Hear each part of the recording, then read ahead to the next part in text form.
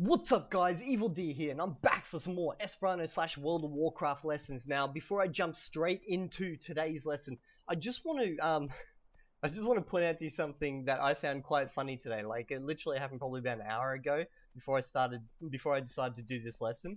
Someone out there, one of you guys have made a page called Moyosuwio. Now, for those of you who don't know what the Moyosuwio thing is, it's like a vlog that I did a while back about, how I lied about the fact that I'm from this country called Moyosuwio for a non-Esperantist. And it garnered a fair bit of interest from you guys. A couple of you laughed about it, and funnily enough, someone went and made a page for Moyosuwio. So I've gone and liked the page with my Evildea account. I would love it if you guys can go and like it. I'm going to leave a link down in the description because I think it's freaking just hilarious, okay? And also, let's hashtag this. So hashtag Moyosuwio. Let's see who else is in on this actual joke. And now I'm being wounded by all these people at the moment, but that's okay. I'm all cool with that. Am I meant to go over here? Oh, there's a cave here. Okay, cool. So, let's get into today's lesson, shall we? So first up, let's begin with a little revision, shall we? So, what was the word for the number 9? It was now. Now. Sorry, that was probably a bit too... One of you guys actually told me to slow down on, the interruptions there, but yeah, sorry about that. So, what was the way to say, I have an ostrich, for instance? Mi havas struton. Or you could say struton mi havas, really depends on you, what way you're leaning, what way you're inclined. Okay, so what was the word for hand? It was mano. And what was the word for head? It was kapo. And what about the word for pants?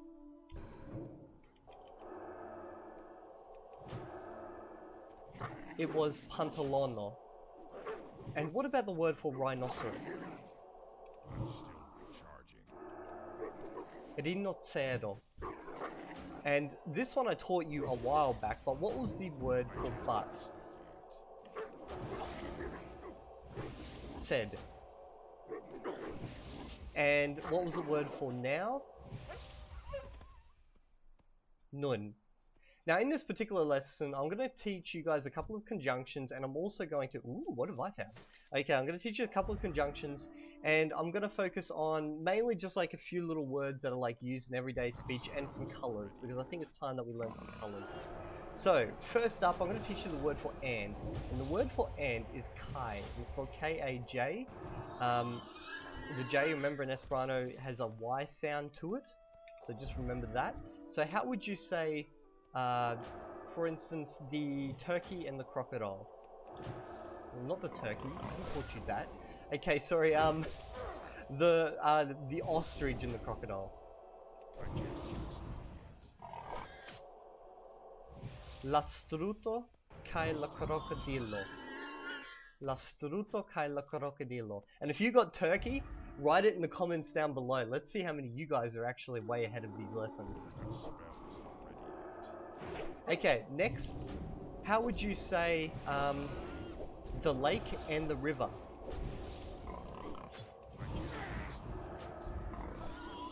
La lago kai la rivero.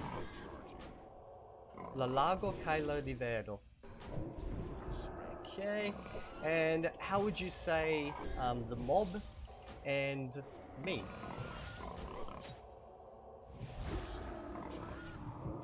La estulo kai mi. Now I'm just going to teach you something about that mob. I've been telling you that mob, like the generic term for these, is estulo.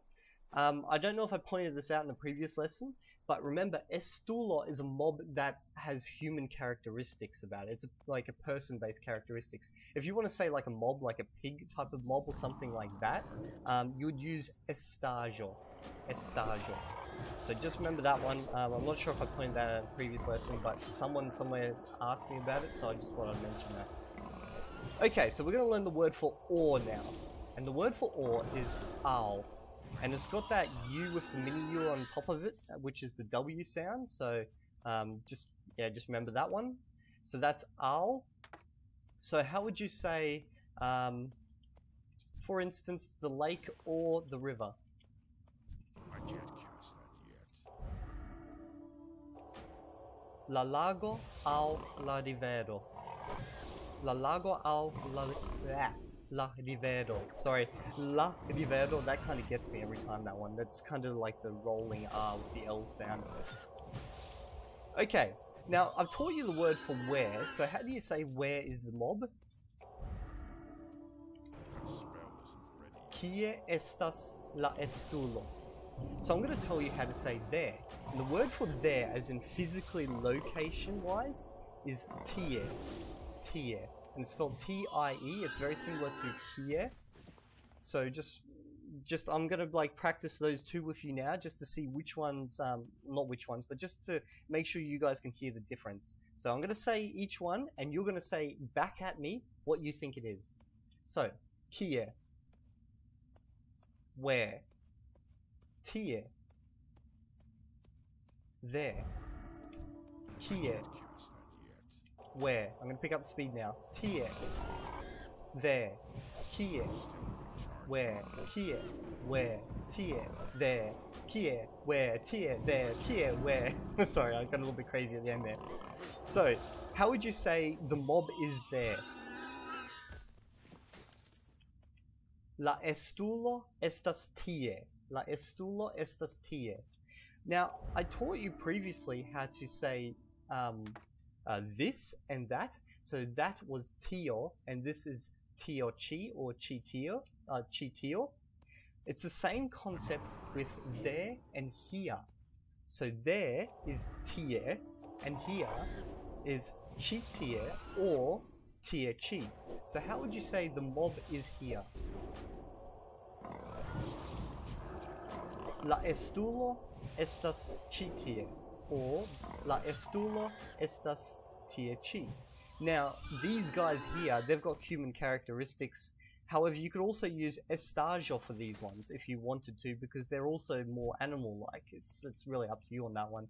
I guess if the safe bet is, if you don't know, I'd probably just go with estajo in that sense. Just if you're not 100% like sure on it, but then no one's gonna hold you like accountable for it. You're not gonna go before the lingua, you know, academia, and they're gonna judge you on it type of thing. So don't worry about that. Okay, so how would you say where is the mob? It is kie estas la estulo or kie estas la estajo, and how would you say the mob is here? La estulo estas chi tie, or la estulo estas tie chi. So I'm going to teach you how to say with now. So how would you say, or actually, why am I doing that? The word for with is kun. Kun.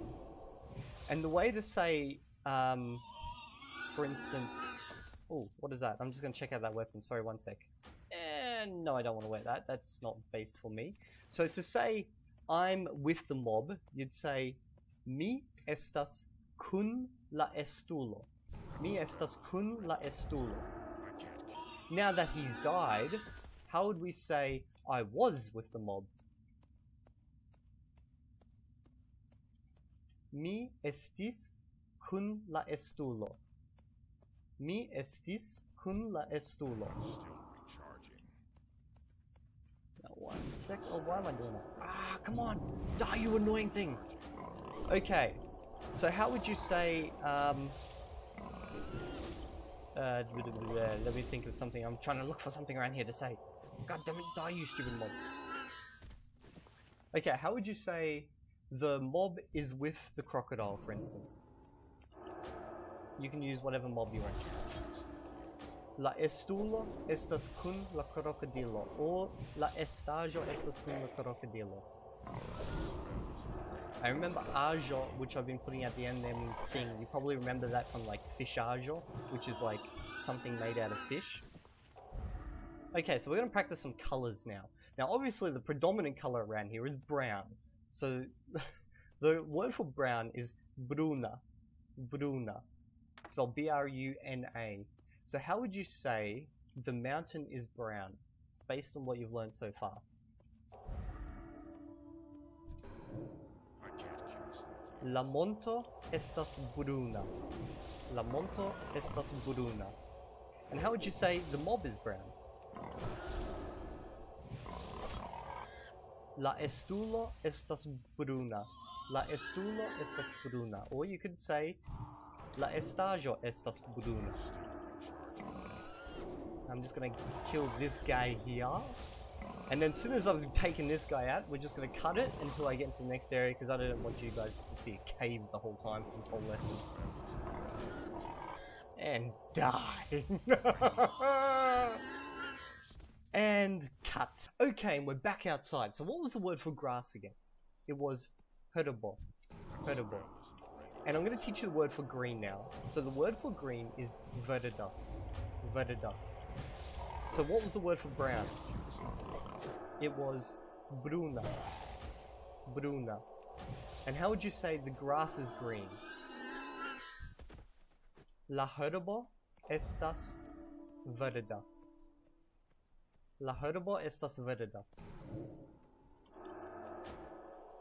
And I'm going to teach you the word for blue now. And the word for blue is blua. That's a pretty easy one to remember. Blua. So, do you remember how to say sky? It was cielo. So how would you say the sky is blue? La cielo estas blua. And how would you say the mob is brown? La estulo estas bruna. And how would you say the wolf is brown? La lupo estas bruna. La lupo estas bruna. And how do you say the sky is blue? La cielo estas blua. And don't you aggro him as well. God, I'm just gonna run from these guys. They're just continually aggroing.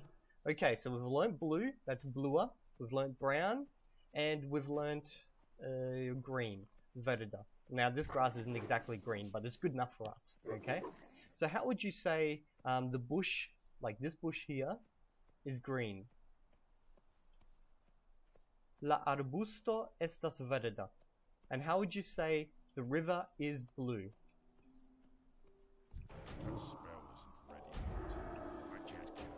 La rivero estas blua. And how would you say the crocodile is green?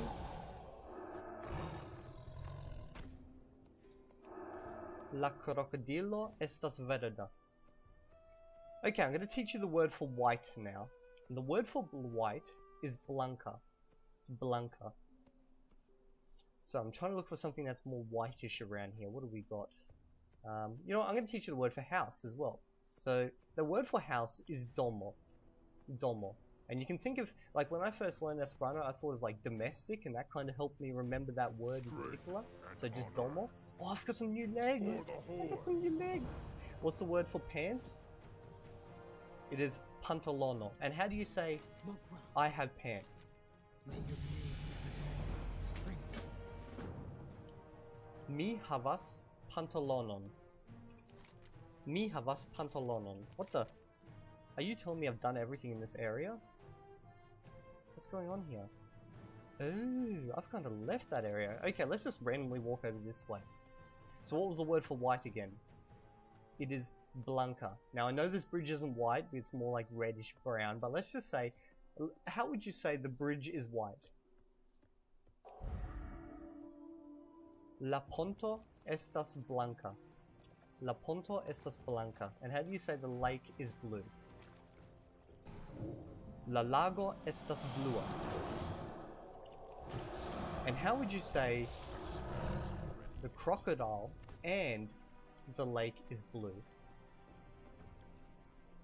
La crocodilo kaj la lago estas bluaj. Did you hear what I did then? I changed blua from the singular to bluaj, which is plural. The reason being is because blua is not applying to just the lake or just the crocodile, but both things. So the adjective becomes plural. Now I have no idea where I'm walking at the moment, but yeah. So how would you say the crocodile and the lake is blue? La crocodilo kaj la lago estas bluaj. And how would you say the lake in the sky is blue? La lago kaj la cielo estas bluaj. And how would you say this, the snake is white? La serpento estas blanca. Okay, so we're just going to do a little bit of revision of what we've learnt today, because we've basically reached the end of our lesson. So what was the word for and? It was kai. And what was the word for or? It was ao. And what about grass? It was herbo. I'm just going to loot this guy. Now, we've reached level 12. I reckon maybe within one more lesson, maybe 2 lessons, we will finally be able to go do some dungeons with other real players, which is going to spice things up so much. We're almost there. I might even just go and grind for 1 entire level or 2 levels, just so that we can, you know, get to that quicker for you guys. Anyway, I've reached the end of this lesson. If you've liked it, give it a like, share it with your friends, and if you haven't subscribed already, subscribe. And tell me if you like these lessons, and I'll keep making them forward. At the moment, you guys seem to be loving them, so I'm just going to keep on making them. And I'll see you in the next video. And if you're not there, well, guess what they're going to find in the belly of the next crocodile?